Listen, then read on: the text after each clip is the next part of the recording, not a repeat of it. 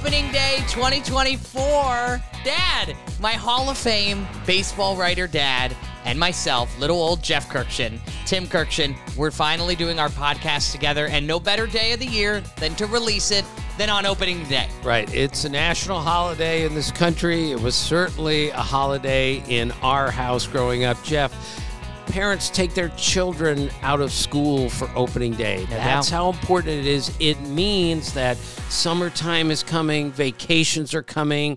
It's the greatest day of the year, and it's also opening day for our podcast, Is This a Great Game or What? Now, which is named after your second of 3 books. And I'm really glad we went with this one, not I'm Fascinated by Sacrifice Flies, the podcast. Right, agreed. Now, this podcast is going to drop every week. Did I use that verb properly? Drops on Tuesday, is that right? I mean, lingo, that's right. I'm way behind on the lingo. That is on the lingo, that's correct. It's going to drop every Tuesday. There is no heavy lifting here. There's not going to be screaming back and forth. We're not going to be breaking a whole lot of stories on a weekly show. It is going to be a joyous, playful, fun podcast. We're going to have a guest every week. Our first guest is our dear friend, Eduardo Perez of ESPN, who told a story I'd never heard. I've known him for 25 years, that when he was a kid, he used to serve beers to Johnny Bench and Pete Rose out of a keg in the Reds clubhouse when he was 13 years old. I just say, in comparison, I think Eddie won the lottery when it came to baseball dads. He has a Hall of Fame baseball player dad. He played Major League Baseball, and I love you, but I got the dinky sports writer side of the baseball dads. And let's be clear about the Hall of Fame stuff here, Jeff. They're the players. I'm just a writer, and that's how this works. But I have to brag about you and say, in 2022, you were enshrined in Cooperstown under the baseball writers section of the Hall of Fame. And, Dad, look at it like this. Yeah, okay, we were not blessed with the height, or you've got great hands and great athletic ability, but your 2 brothers are the real athletes in the family. You took what you were born with, which is an art form of telling stories, and you made it into a Hall of Fame career. I'm so proud of you. You are my personal and my professional hero, and I mean that from the way we were raised. I always wanted to be a dad, which I have a 6-month-old who we currently have the baby monitor in the background of the podcast. It's a relationship show. And you taught me how to be a dad. You taught me how to be a storyteller. And so to be able to do this podcast with you, it's my dream come true. I don't want to get choked up, but it really is special. Right, and we knew from a very early age that Jeffrey Kurkjian was not going to follow in his dad's footsteps as a baseball writer, which is okay. You were watching Whose Line Is It Anyway? When you were 7 years old, you were preparing for your career, and now you are an accomplished morning radio show host, country music talk in Philadelphia. So we're going to have some music talk while we're on here, even though it's obvious that I don't know anything about music. I've made that abundantly clear. I've been to 3 concerts in my entire life, and I'm 67 years old. But there's going to be a bit of a crossover there. But help me with this, Jeff, from the start. You told me the other day that Ed Sheeran is Mike Trout. Now quickly explain how Mike Trout and Ed Sheeran are the same in the history of sports and music. You have to understand, when I talk to you about anything that's not baseball related, it's like comparing, you have to talk to a child, right? I have to compare it in terms that you can understand. So when I say that Ed Sheeran is the Mike Trout of music, he writes music, he performs, he puts out albums, he's that good. So he's a 5-tool singer is what you're saying. Absolutely. Absolutely. So this is, obviously, we got to get back to the most important part of today, which is the holiday that is opening day. And we have 26 weeks of the baseball season in order to talk about all of the crap that we want to get into, as well as the music industry and whatever it might be. But it's about opening day today. Right. But before we get there, I want to explain what this whole podcast is about. Is this a great game or what? This whole podcast is a tribute to my father, Jeff, your grandfather, and we named you after my father. The second book I wrote is called Is This a Great Game or What? Because my dad had the greatest feel for baseball. He loved the sport. He was a really good player. And the number of times I watched him like slap his forehead when something in baseball would happen, he'd look at me and go, is this a great game or what? That is the reason that I wrote that book. He is the reason that we have a podcast. And there is my dad up there holding Jeffrey Kurkjian. I think you're about 18 years old in that. You were a very small child, and I was even smaller than you at that age. But that's the point of this. And again, this is going to be a fun, playful podcast that we're going to do 26 weeks during the regular season. I can't wait. As mentioned before, Eduardo Perez, former major leaguer, current ESPN baseball analyst, is going to join us to give his take on opening day. I can't wait to talk to a former player and the son of a former player. So he's been in dugouts and around baseball his entire life, similar to a certain degree of the way I grew up in a baseball household. Opening day is a holiday. Let's get your kind of quick hits. Quick hits here on your favorite opening day stories after covering the game for 170 right. years. Well, I have a million of them, Jeff. I'm going to personalize a couple of these because that's what makes opening day so special. 2017, I went to Stephen Vogt, who's now the manager of the Guardians. He was the primary catcher for the Oakland A's at the time. And if we had a talent show in baseball, he would win every time. Like you, he can sing, he can dance, he can play the piano, he can do anything. But unlike I can't hit a 98-mile-per-hour fastball. Well, neither can I. Well aware. So on opening day of 2017, I go to Stephen Vogt. We're doing the game. Eduardo Perez, Carl Ravitch, and myself. We're doing the game from the booth. And I say, Stephen, could you tape something for me before the game that we can play before your first at bat? Can you give us something great? Like, can you give us the In a Van Down by the River skit from Saturday Night Live? Trust me, Jeff, I've seen this. Nobody does it better. I'm Matt Foley, thrice divorced and living in a van down by the river. Sorry, I had to go there. So Stephen Vogt says, I can't do that. That's just for my teammates. So he says, but I'll sing for you. So on 3 hours before the first pitch on opening day, in full uniform, he sings three Disney songs for me. It was including something from The Little Mermaid, right? which was I remember this. So we play the clip of The Little Mermaid before his first at bat, and in his first at bat, seconds later, he hits a home run. It was unbelievable. It was like from under the sea to over the fence. It was like from aerial to aerial. It was unbelievable. Those are the moments that have no importance in baseball history, but how can that not be unforgettable when a guy sings you a song about a mermaid and then he hits a home run a few seconds later? You mentioned baseball history. I want to get to the most important in the history of the game, opening days, but I'm sure you have more personal stories of your favorite opening days. Yeah, a couple years ago, Joey Votto was playing for the Reds. Future Hall of Famer Joey Votto. What a character he right. is. Oh, too. my gosh. On my way to Atlanta for opening day to do the game with Ravi, Eduardo, David Cohn, I unearthed that Joey Votto has never popped out to the pitcher in his career. Now, I understand it's hard to pop out to the pitcher. It doesn't happen very often, but not once in 15 years. And I'm actually thinking to myself on the way to Atlanta, this would be great if I'm doing a game and Joey Votto pops out to the pitcher on opening day. What are the chances? 0% chance. So, sixth inning rolls around, and he hits a foul pop-up. The pitcher runs over and catches it. And I am now hyperventilating. I'm in the dugout. I'm absolutely going berserk. I'm apoplectic because this is exactly what I had prayed for. Look, it's pathetic, Jeff, that I knew that he never popped out to the pitcher. It's even more pathetic that I was that excited that he did. So I got on with Ravi from the booth, and I explained the whole how this has never happened before, and my voice is completely out of control. I sound like I'm 10 years old. And Ravi looks at Cody, who hadn't worked much with me, and said, Tim gets a little excited, and when he does, his voice tends to go up. So, Stephen Vogt, Joey Votto, two of my favorite things. Not to divert too much, but you mentioned your voice, and we have a lot of similarities. And it's so funny. I host a country morning show in Philadelphia on 92.5 XTU, and when mostly, men figure out that I'm Tim Kurkjian's son, they go, Oh my gosh, that's what it is. They'll listen to my show in Philly and think, I've heard this before, but I don't know who Jeff is. He's a new guy on the air. And they say, oh, it makes sense that you're Tim Kurkjian's son. All right, the voices are terrible. Right. Mine is awful. Yours is almost as bad, but that's not the point. We are providing content here and stories also. So in spring training of 1982, this is my first year as a full-time beat writer. I'm with the Dallas Morning News.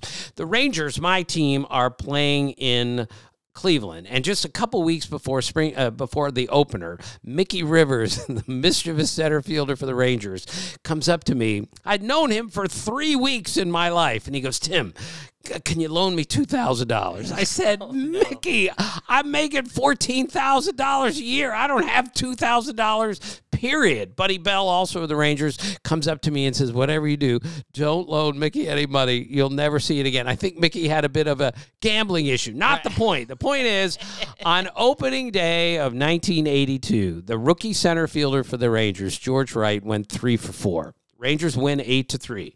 I go to George Wright after the game and say, George, did you have a good time today? And he goes, yeah, I've never been to a Major League game before. Stop it. Yes. So the first Major League game he'd ever attended, he got 3 hits. Think about that. And then I just heard this story recently that Mickey Rivers, who loved George Wright and wanted him to make the team, faked an injury, faked a hamstring injury and said, I can't play. You got to put me on the DL for opening day.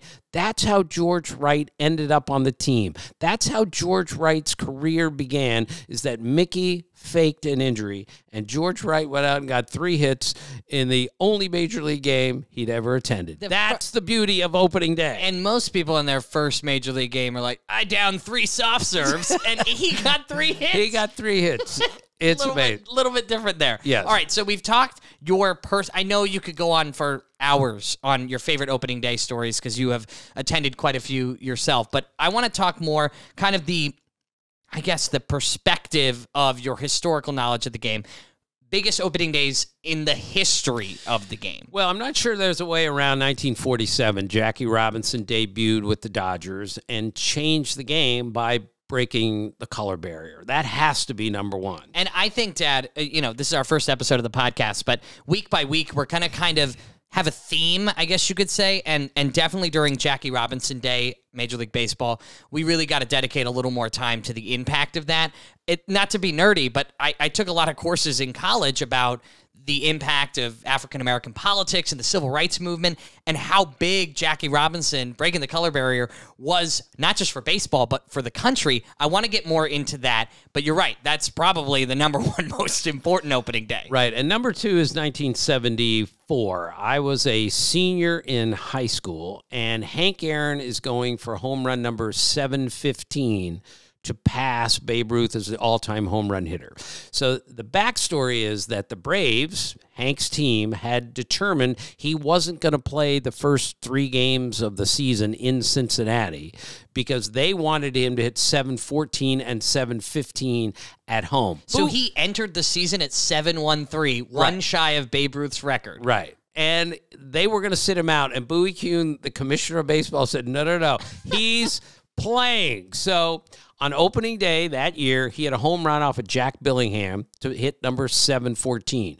They go back to Atlanta still at 714, and Hank Aaron, while I'm watching the game with my dad, your grandfather, my 2 brothers in the living room on Stoneham Road, he hits number 715. It was an unforgettable moment. And the backstory there is that Tom House was a relief pitcher for the Braves. And all the relievers got spots where they were allowed to line up behind the center field fence by seniority in case they were able to catch number 715. So they could say, I was the one who caught it. Right. So Cecil Upshaw, their most veteran reliever, got right down the left field line because Hank tended to hook the ball. Tom House got the last pick. He was way out in left center field, and he said, I didn't think there was any chance it was coming to me. And then he told me years later, the ball goes up, and Tom House never even moved and caught it right here. And he had the last pick. He had the last pick.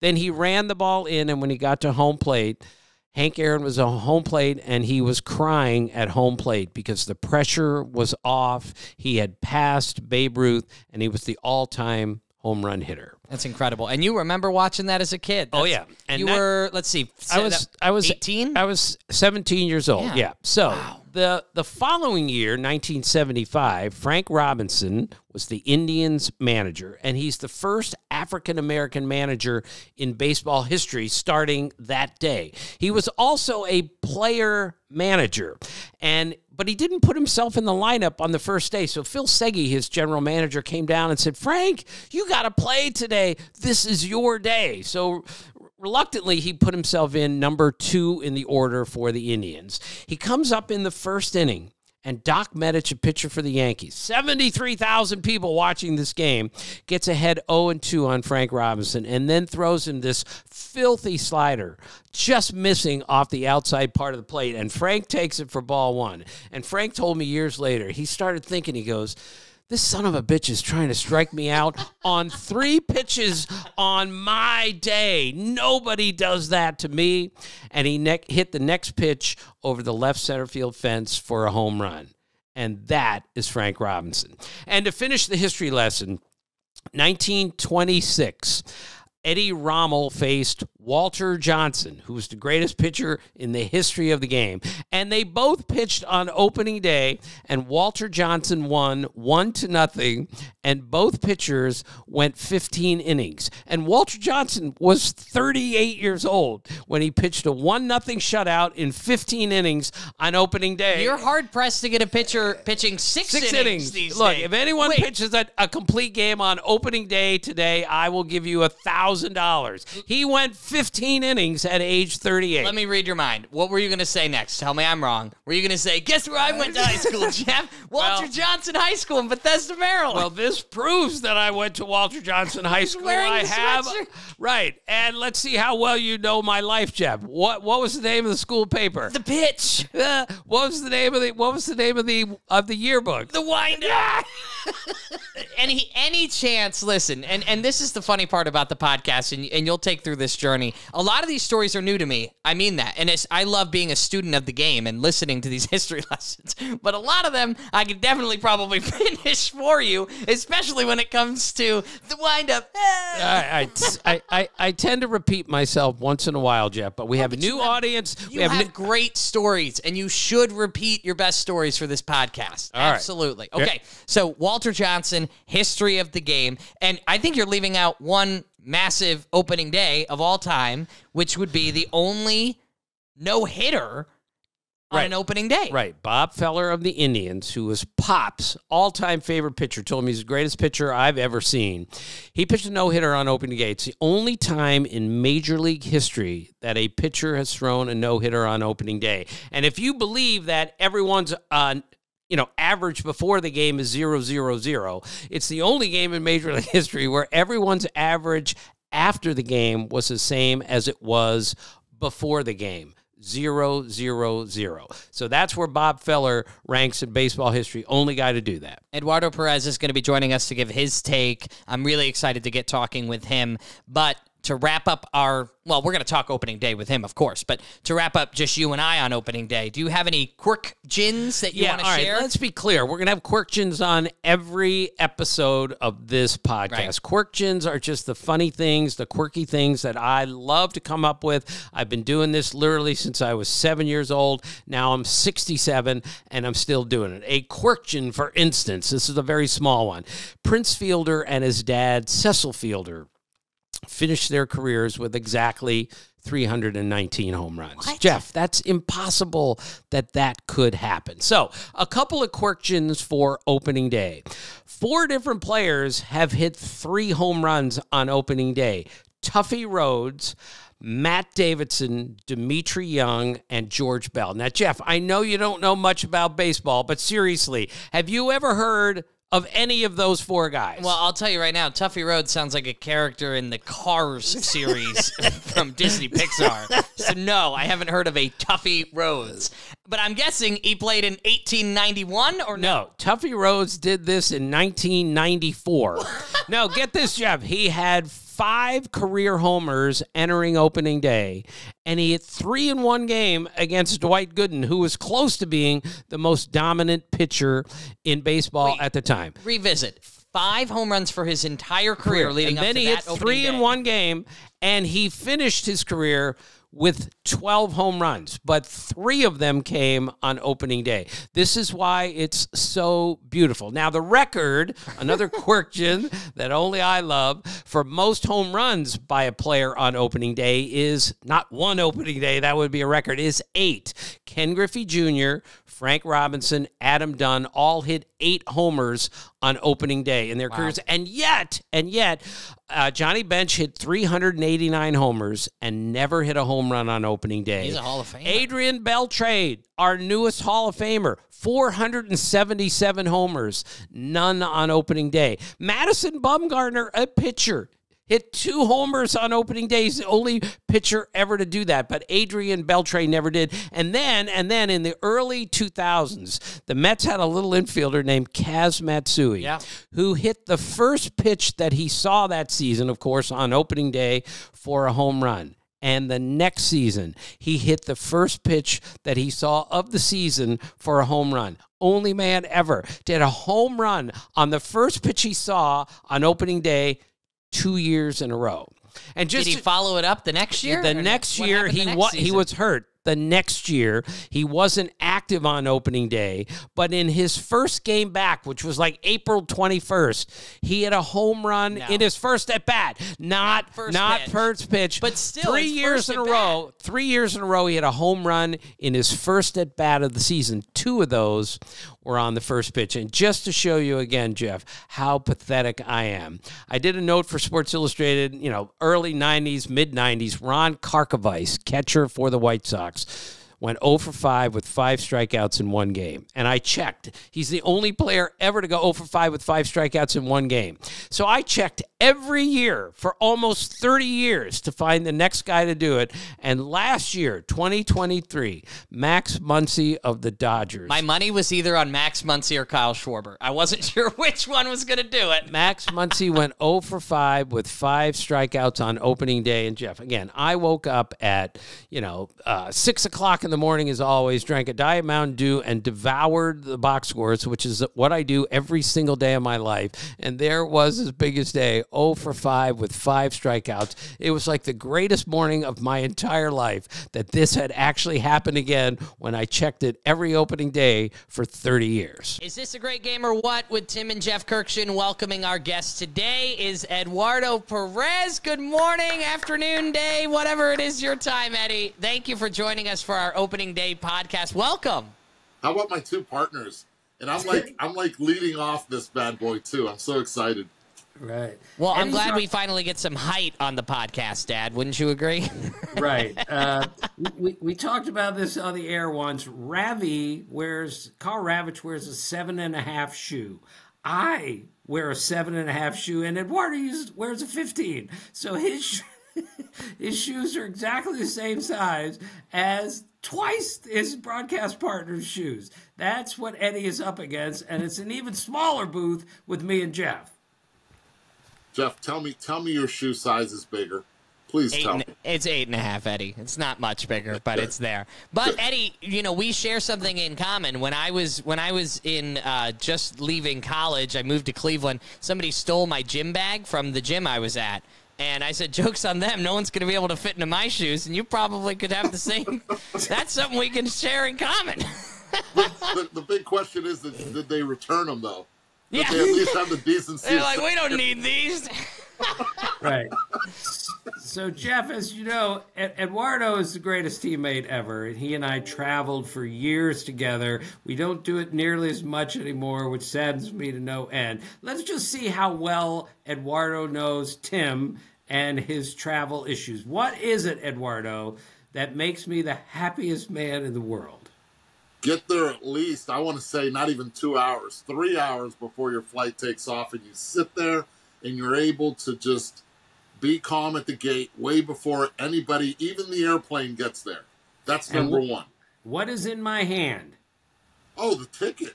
You print it out. I mean, there is no digitalization whatsoever. And as a matter of fact, we were coming, I believe it was from Phoenix. We had to stop in Dallas. In Dallas, we were going to go to Fort Myers. And everyone had their digital ticket to get in. And we got on our plane. They said there's a malfunction on the plane. We need to get off the plane. So please keep your tickets. And we don't know yet if it's going to work the digital side of it. And the only person there that had their ticket in hand and that did not have to make the long line was Tim Kurkjian. Let me guess what my dad would have said. Eddie, I don't know if my Apple Air iPods are going to turn off right now, Eddie. That's why I have the ticket. Yes. But Jeff, you got to understand, Eduardo is the complete opposite of me. He told me once when we were in Bristol, 7:15 flight. He is leaving the hotel at 5:45 for a 7:50. He's got to drive a half an hour to the airport, turn in a rental car, get on a rental car bus, get in line, get through security, and then get on the plane. And he said, oh, plenty of time, hour and a half, that's all I need. He doesn't even need a boarding pass. He just walks on the plane because he acts like he's been there before. That's who Eduardo is. And let me add to that real quick.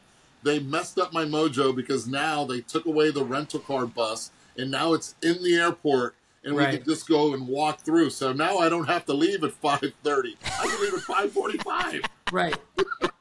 Eddie is unbelievable, but he's the one. I must tell you, he got me on TSA pre. He got me in the clear. Now I have the cream and the clear, and I get through a lot easier. But I saw Eduardo once. He and I were going to miss a flight in Chicago, Jeff. It was hilarious.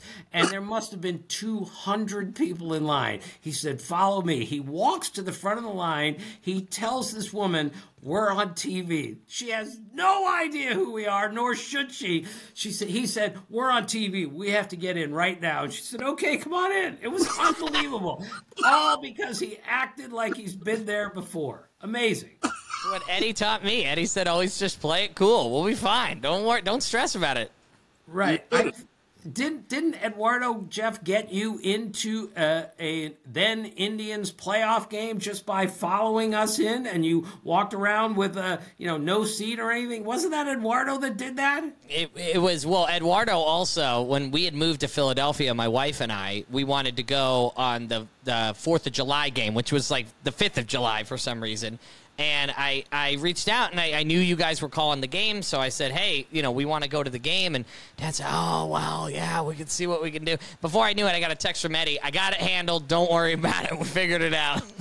Taken care of. Eduardo had already taken care of. Now, Eddie, I want to talk a little bit about opening day, but first, I want to get your take on Adrian Beltre's election to the Hall of Fame. He'll get officially into the Hall this summer, and you're obviously very familiar with the Hall of Fame with your dad being a member of it back in 2000, but he's now, I think it's the 4th Dominican player to be in, and this is really exciting to see more and more representation of these players in the Hall of Fame. This is exciting.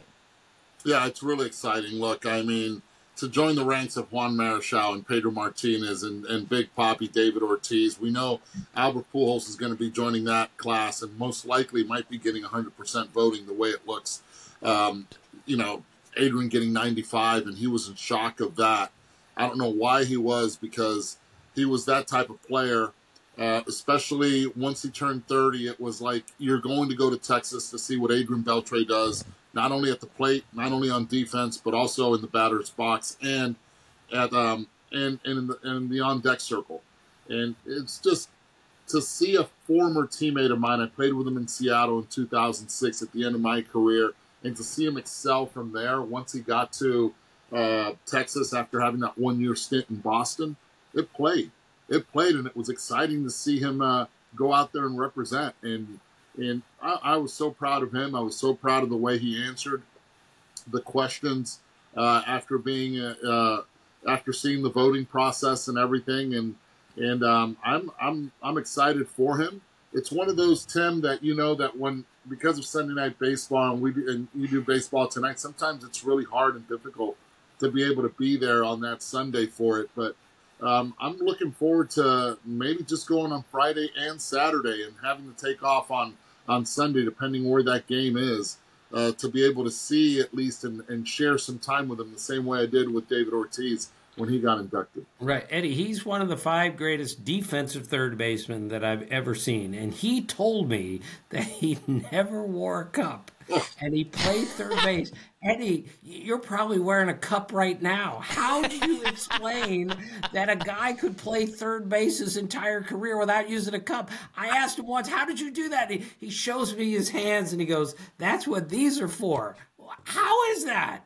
I can't help but think that when he was sitting in that sofa and having the conversation about it, I looked to his left and I looked to his right, and he's got 3 kids too. So, I mean, he had really good hands, because there is no way that you're going to pay me. There's not enough money to tell me that I have to go to play third and not wear a cup. And a quick story with that, and God bless her soul, my grandmother, she passed in 1984, a long time, but I grew up, my first 13 years were privileged, as when my parents would leave, I would actually stay with my grandparents, and my grandmother taught me how to cook and everything. And one time I asked her, I said, Abuela, I need a cup. And in Spanish, it's una copa. And she goes, oh, honey, don't worry. We have a lot of those in the back. And I'm like, what do you mean you have a lot of cups in the back? I came from a baseball family. So I believed her. I'm gullible. I'm 11 years old at the time. And she goes, follow me. And then she had all this glassware over there. And she's like, what do you need it for? You're 11. And I'm like, for baseball, a cup, a banana cup. He's like, oh, I don't know what that is. Yeah. So. And the last cup story goes to Kent Herbeck, who we all remember was a really great Minnesota Twin. And when he retired, he told me he took his cup and nailed it up against, with a nail, in his garage, hanging up in his garage. That's the first thing he did after he retired. And I called him like 25 years later, and he told me that cup is still hanging in my garage. Oh. Love Ken Herbeck. Oh, wow. All right, Eduardo, your first opening day as a kid that you can remember, that you went to with your dad and you're in uniform. Not when you're 3, but what's the first one that you can remember going to an opening day with Tony Perez, your father? Uniform. In uniform that I was there in the dugout was 1983 with the Philadelphia Phillies. It was the first time we were allowed in the clubhouse and in the dugout for the game. So that was really cool. But there's a story before that, because in 1980 it was Pete Rose Jr. with Pete Rose, and it would be, he would have Rose 14 on his back, and I'm like, man, I was so envious of that. In the meantime, in 1980, I was in Boston. We weren't allowed on the field, let alone in the clubhouse way before games and anything. So we get to the Phillies in '83, and I'm like, Dad, I can be in the dugout now. So my dad's like, I got a surprise for you. Shows up with a jersey, and in the back of the jersey, I'm thinking it's going to say Perez 24. I was so pumped, and it said Bat Boy. I'm like, what? Bat Boy? I'm like, try again. And I had to work the games for the first few weeks of the season. And every time I was a ball boy, and every time the umpire would say 3, I had to have 4 balls just in case one was a foul ball. I'd give him 4. If he said 4, I have to have 5 in hand. And after a while, I was going nuts. I'm like, this isn't any fun. Unfortunately, I was able to then, they just said, you know what, just go sit down. Sit down, pay attention to the game. And I think it's the best thing that ever happened to me, because I ended up seeing the game in a completely different light. Around big leaguers, during big league games, there's nothing like it. Right. Tell us what Pete Rose told you in the dugout once. Okay, so I was playing seeds with John Denny, and the pitcher. He was the number 2 pitcher for the Phillies that year. And we're flicking seeds, and one of them flies over to Pete and hits him. And he snapped at me, and he tells me, he's like, get over here right now, Ed, and sit here and watch the game and tell me what pitch is coming. And I'm like, I'm 13. I don't know what pitch is coming. I turned 14 September 11th. Wait a second. And he's like, you're going to tell me, because you're going to watch every pitch. And when you see what he does with the glove, that's when you're going to know what the pitcher does. If he does this, if he moves a finger, if he opens the glove from here. And I didn't know the difference between a fastball and a slider and a changeup. And that's when I first started noticing that. And he sort of ruined me from then on because I never saw the game the same way. I always had to look and see what the pitcher was doing, and actually it helped me out a lot moving forward in my career. So I owe a lot to Pete. That's incredible. I mean, that's incredible to think that you were thinking of that at 13 when some players aren't thinking about it at all until they get to the big dance and they're told, hey, did you see anything? And like, I don't know what you're looking at. They've just got a natural intuition, but it's different in the big leagues. Right. And Jeff, nobody's better than Eddie at finding people who are tipping and seeing things that nobody else can see. I can't tell you how many times we did 100 games together in the booth, Eddie and I, and he would just routinely look at me and go, you see what he's doing? You see what he's doing? And I could never see it. And he would show me the most subtle little thing what the pitcher was doing, and he goes, watch, breaking ball, watch, fastball. And he was right. And that all came, right, Eddie, from sitting with Pete Rose and those guys and watching the game. And watching the game, and in 1983, it helped me out a lot because, I had two eyes going forward, and, as we all do, but in A-ball, I bunted a ball off my left eye, and I ended up having a traumatic cataract, and I had a hole in my retina, the whole thing, and that had to be lasered shut, and I had a lot of eye issues, and I couldn't get that cataract surgery back then. So I played my entire career really with my dominant eye, the left eye, without having depth perception and not being able to see clear out of it. So knowing what was coming really helped a lot. That makes sense. Eddie, it's impossible to play this game, period. You played it essentially with one eye. How do you explain that? The body's a wonderful thing, but I truly believe it was 1983. He taught me what was coming, and lefties actually tip a lot more than righties because they're fastball changeup guys instead of the righty throws a fastball slider to the right-handed hitter, and that's almost the same grip, so they keep the glove the same. So I couldn't really pick up spin. So with the changeup, that really helped. Johan Santana had one of the best changeups, but he tipped. You look at Al Leiter, he threw a lot of hard in, so I just looked hard in the entire time. Randy Johnson, fastball slider. So I knew when the fastball was coming, so that eliminated the slider for me. That helped. So knowing what was coming really helped as far as timing. But spin-wise, good luck. Eddie, for you, from a player's perspective, these players that are taking the plate or taking the field on opening day, whether it's their very first one or it's their 10th one, is there a different feeling for you, or were you in such a rhythm that it was just another game? No, it was never another game for me.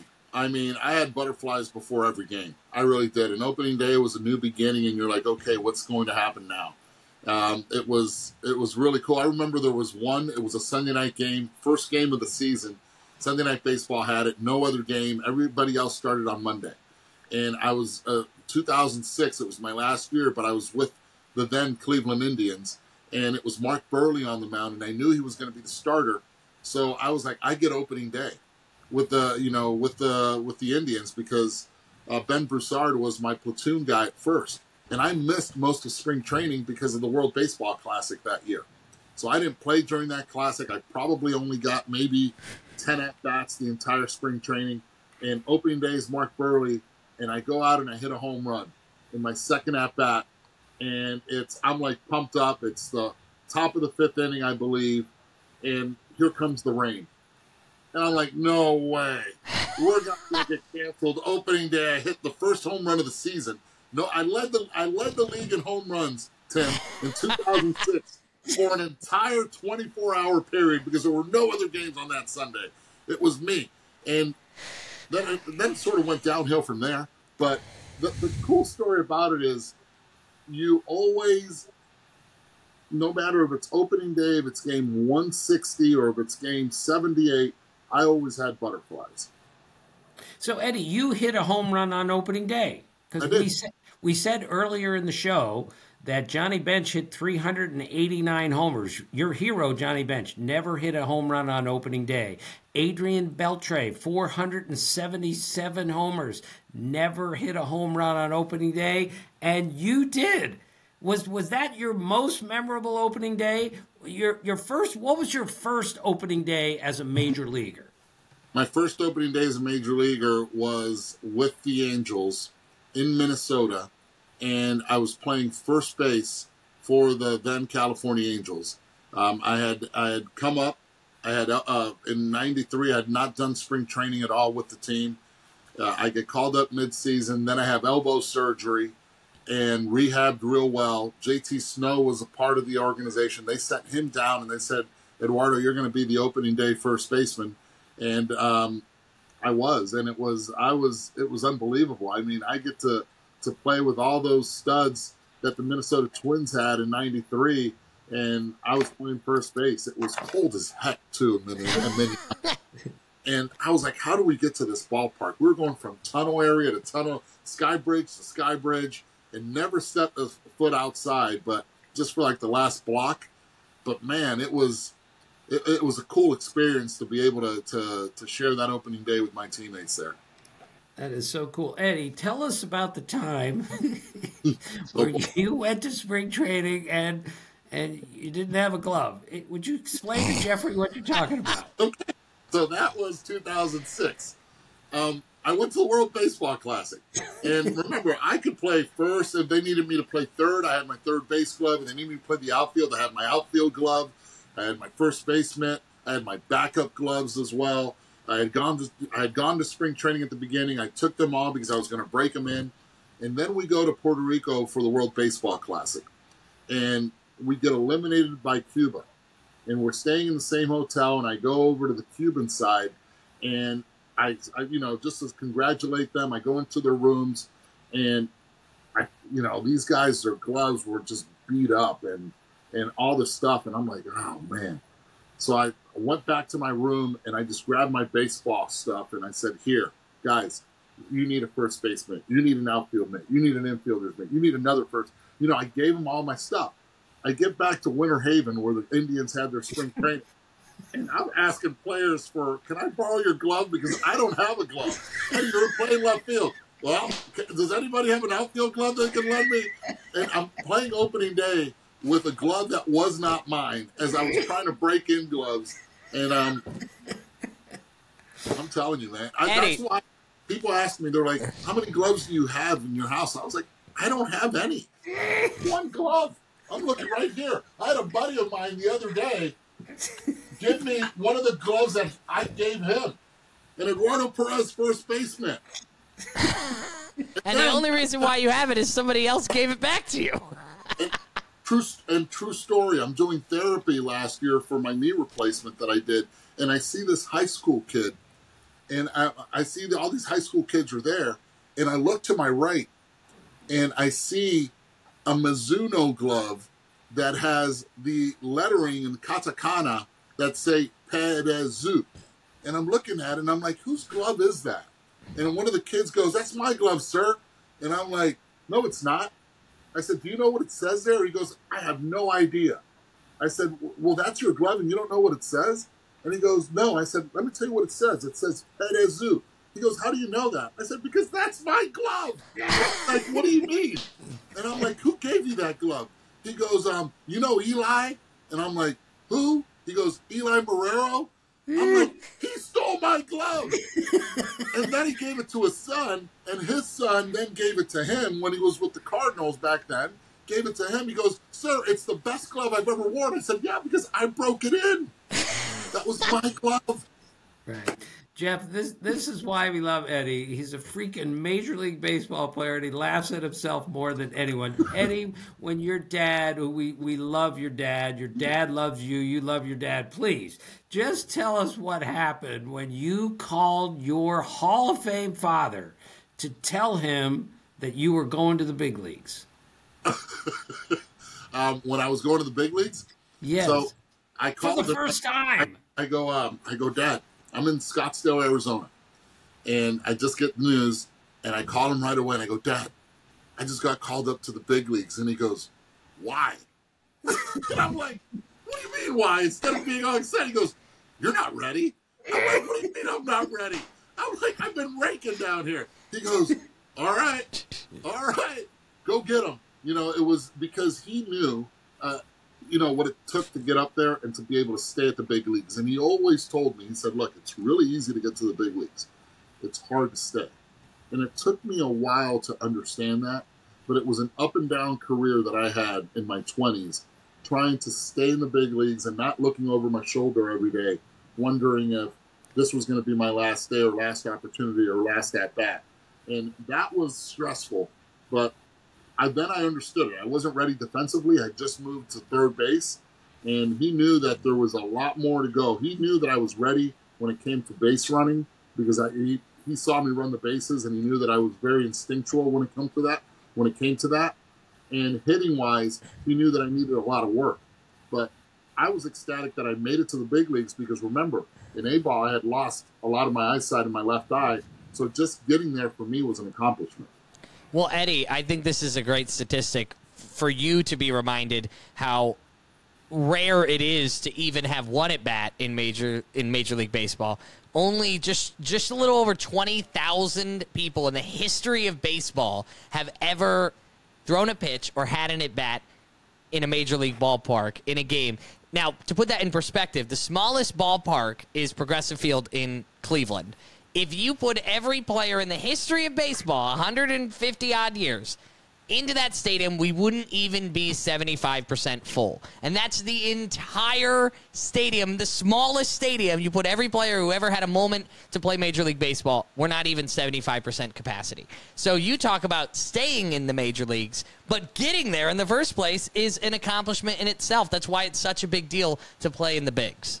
And you're 100% right, and I appreciate you telling me that because every year I do the rookie development program, and that's a program that Major League Baseball and the Players Association, they agree on. They get it right, and I'm fortunate to MC it, and I usually tell them how hard and privileged, how privileged they should be to even be in this program, and how some of them have already been to the big leagues, and some are about to get there. So those numbers continue to rise, but not at a quick level, and it's that's really impressive. I appreciate you telling me that because I'm going to steal that from you. Right. Eddie, this is a relationship show. It's me and Jeff, father and son. What was it like for you to drive home after a game, a major league game with your father? What was that like? What was the discussion when you drove home after a game with your dad? You know what's interesting, Tim? I don't know any other thing but that. And to me, just to grow up and, okay, let's wait for dad and let's start at the right when the game's over, and I was allowed in the clubhouse when they won. That was important. I loved the part that they won because the first thing that I would do is go straight to the keg as a kid and prepare. Oh yeah, and then I learned how to. I'm telling you, out of a tap, I want to say maybe as a 7 or 8 year old, I knew how to be able to get that beer without a lot of foam on it. You know, just perfect, because that was my dad. I got that cold beer for him right there after the game.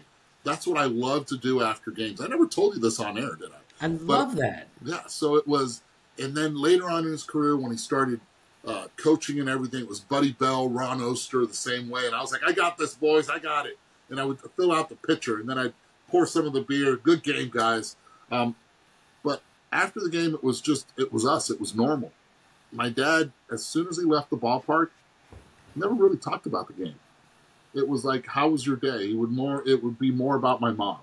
It would be more about, okay, so what did you do today that we need to know about, or conversations that had really nothing to do with the game, unless my brother or I would ask him about, hey, Dad, this situation, what happened here?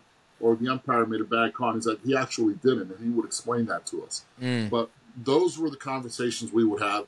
The only thing I wish we would have had is the technology that we have today, where we could watch games on the West Coast and be able to sit and watch those together. We never got that opportunity because technology was not there in the 70s and 80s.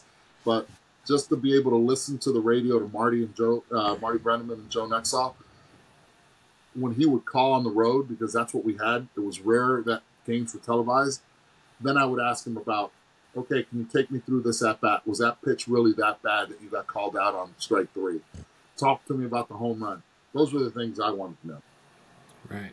Eddie, tell us the story about the first uniform number that you were given when you went to the big leagues. Okay, so I was given my first big league number was actually, I want to say 21. And it was 21. I get called up. I see 21 in my locker, and I'm like, ooh. I'm like, man, that's Roberto Clemente. I grew up in Puerto Rico. Clemente carried me. And we grew up knowing the history of Clemente. I did clinics, and I took clinics at Roberto Clemente Sports City. I was like, this number is just way too heavy for me. I had a home run that game with that uniform number, but I didn't want to wear it. I thought I wasn't worthy of wearing number 21. I thought, and today there's a lot of young players that want to wear it because it's a prideful thing. But I thought it was just like we see Jackie's number right now in 42, that it's just too big to wear. And to me, Clemente's number was just too big to wear. And then from 21, I ended up wearing. I went then from 21 to 24. So, Eddie, I know if I'm doing my math right, you might have been 3 years old when Roberto Clemente passed away. Is that correct? Around there? Really young. So you might not exactly remember what that moment was like, but as you spoke, I mean, you remember the impact he had on the game where you were growing up, right? How massive was that? Well, the impact that you got to give credit to Doña Vera Clemente, who passed away, and to the Clemente family. But she took on the role to make sure that people wouldn't forget who he was and to teach. So our schools teach us in Puerto Rico who Roberto Clemente is.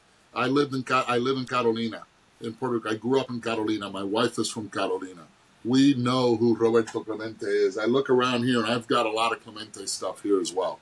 To us, it's a pride thing in understanding that it wasn't just about what he did on the field. Yeah, there's a lot of what he did on the field, but what he did off the field and what he meant to the players, to the communities in Latin America was huge. And dying the way he did after an earthquake in Nicaragua, it just told you how selfless he was.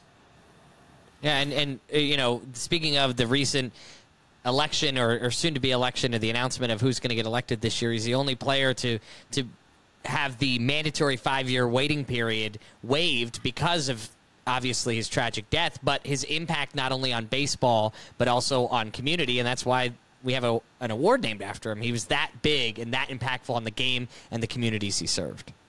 And the curious thing, and Tim, you know this, we had Rick Sutcliffe as one of our partners, and I imagine he might be hitting cleanup in your next show, in one of your next shows or something. But he'll tell you he's won Cy Youngs. His award that he's the most proud of is the Roberto Clemente Award.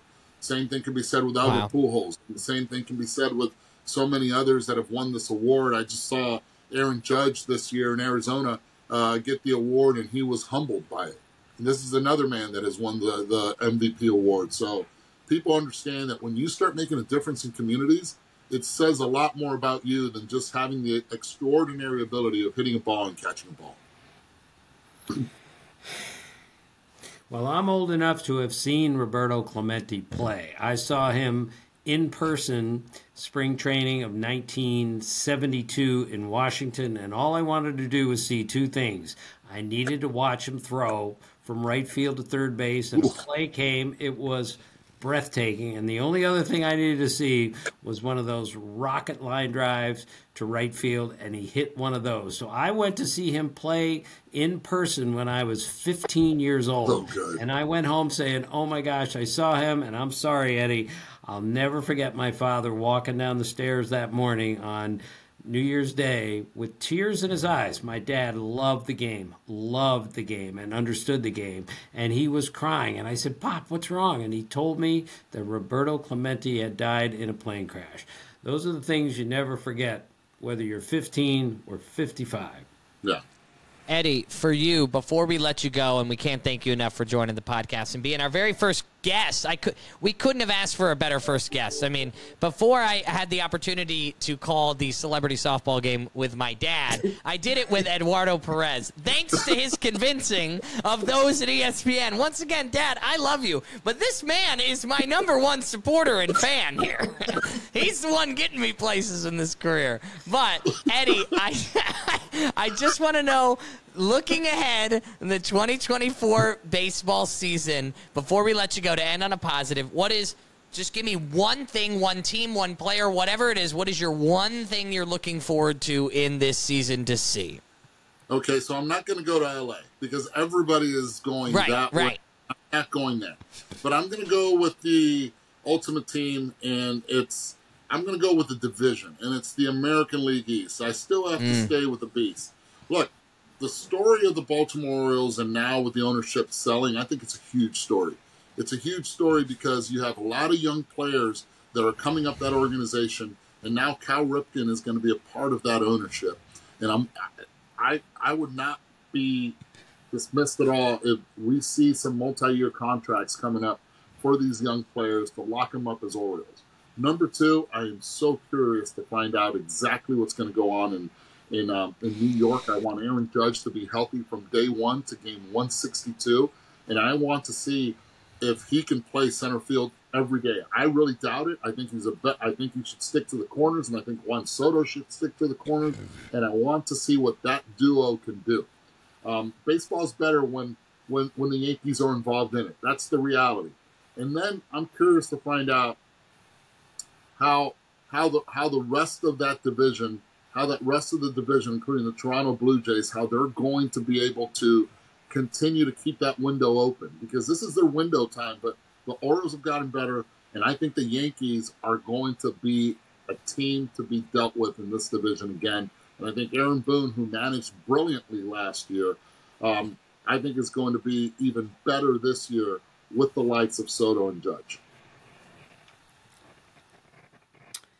All right, well, Eddie, we got to let Eddie go, Jeff, okay? He has to go catch a plane. It leaves in 20 minutes, and he's got and he hasn't left his house yet. Ride to the airport.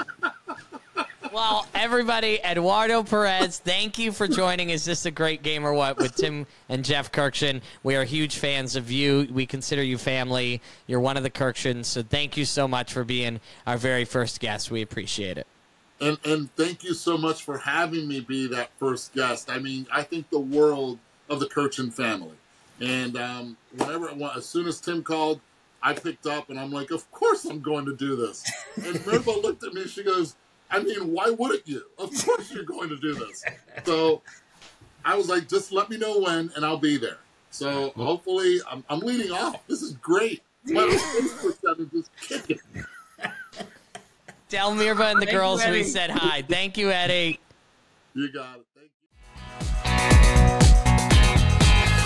you. A big thank you to Eduardo Perez for joining us and being our very first guest on Is This a Great Game or What? We're going to be with you every single week. This is obviously our opening day episode, so go celebrate, cheer on your team. Got an exciting season of Major League Baseball ahead. But before we wrap today, I have one question.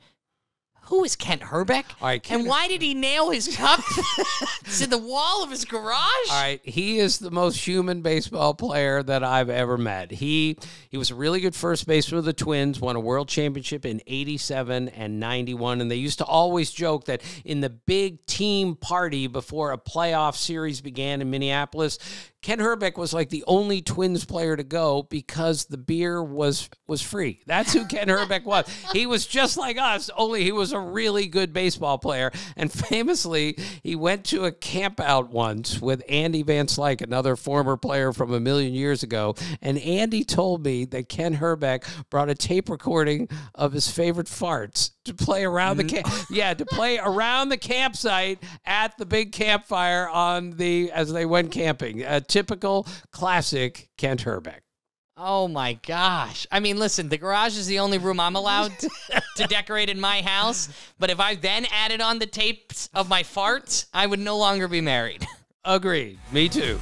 Is This a Great Game or What? Every week with Tim Kurkjian and Jeff Kurkjian. Thank you. Don't forget to subscribe. Check out our website, greatgameorwhat.com, to follow us on all the social media. And you can also check out all of the episodes on YouTube because we're doing the video thing. Go check us out, greatgameorwhat.com.